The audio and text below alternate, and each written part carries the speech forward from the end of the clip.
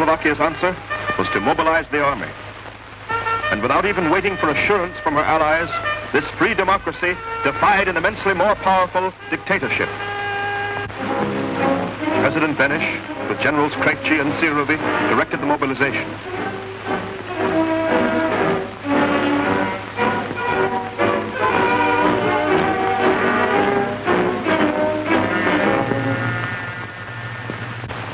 On May 21st, the frontiers were guarded.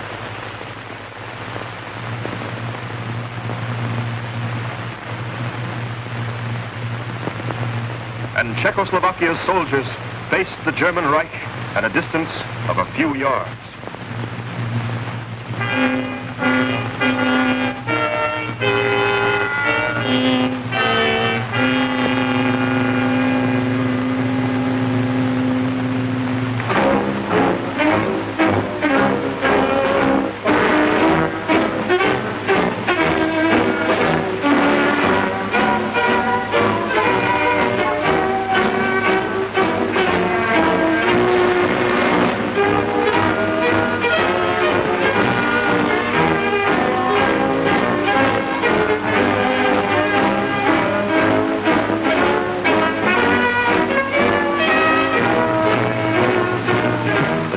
Barricaded all the frontier roads, so as to resist not only in their fortifications, but upon the first few yards of Czech soil that might be invaded.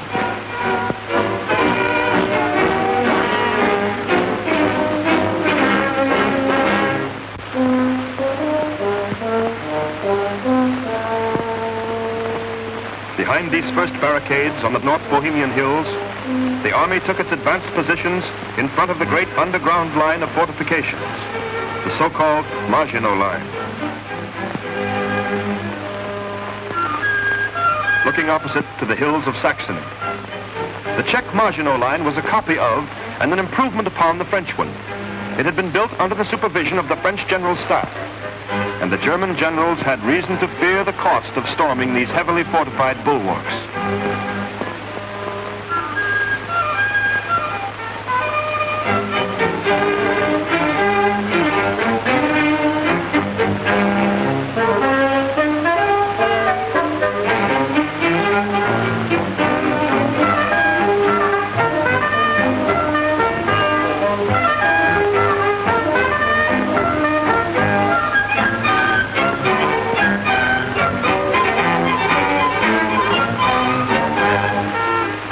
Europe expected war for a few days, while the Czechs, calm and resolute, stood their ground.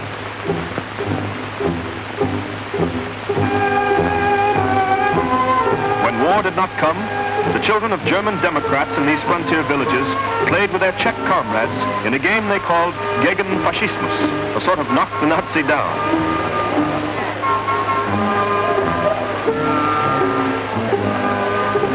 Their elders, German Democrats and Czechs, celebrated the peace together. When Hitler did not march and the Sudetenland was not annexed to Germany, the Henlein movement took a severe setback. But Henlein restored some measure of the old frenzy to his followers in the great party funeral given to two Nazi stormtroopers who had been killed on the frontier May 20th by Czech guards. They had been shot while carrying messages across from Germany.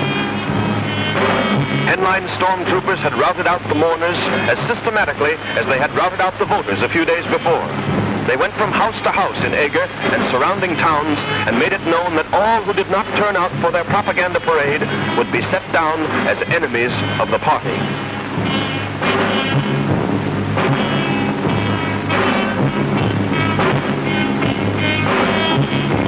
Henlein Smile says, "This is a good show."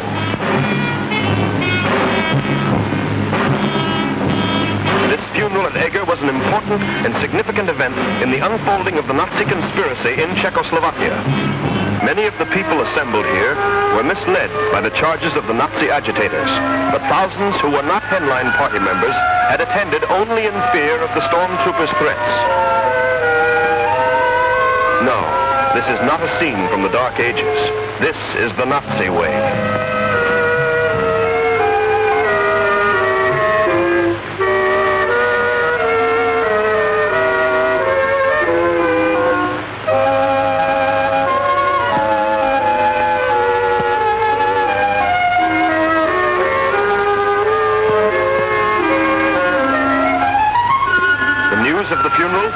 demonstration there, and of Hitler's official part in it, spread like wildfire through the Bohemian German areas.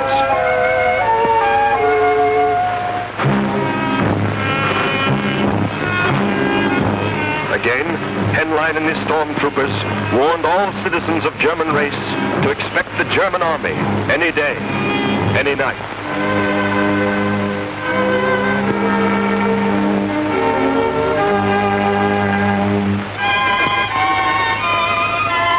But the Czechs stood firm and calm behind their barricades, ready for whatever might come.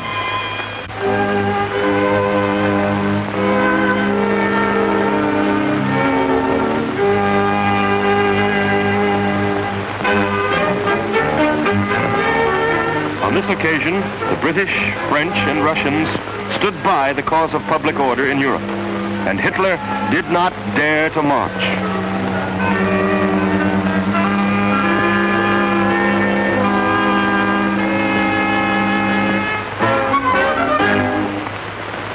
The so-called Congress, the following month in Prague, took on the aspect of a victory celebration for Czechoslovakia, for world peace, and for democracy. So-called delegates from all over the country and from neighboring Slavic countries marched to the great Masaryk Stadium in June.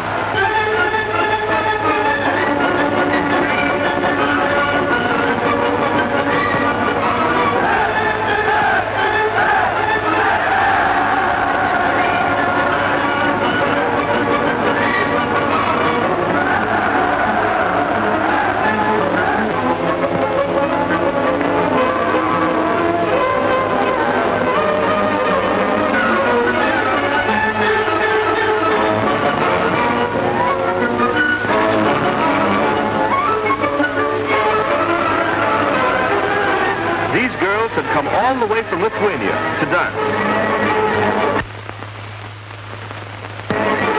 And these peasants from the Ukraine.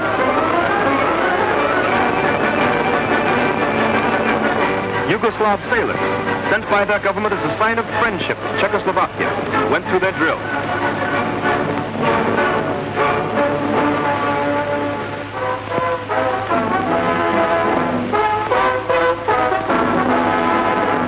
People marched in their thousands for freedom and peace. Prague in those days was happy and confident.